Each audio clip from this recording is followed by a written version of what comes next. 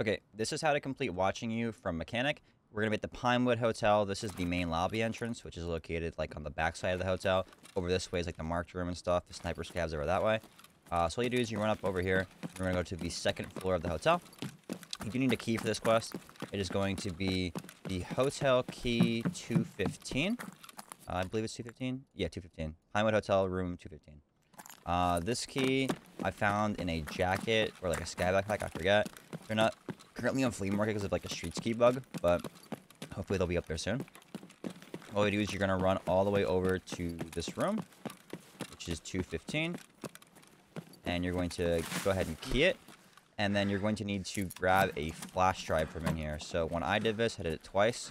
The flash drive was over here the first time when I saw it, and the second time I saw the flash drive, it was right next to this book. Now, I'm not sure if it's a third spawner or whatnot, so I would just look around. It looks like a regular flash drive that you would pick up for, like, the flash drive quests normally, but this is a quest item, obviously. So pick that up, get to extract, and you're done.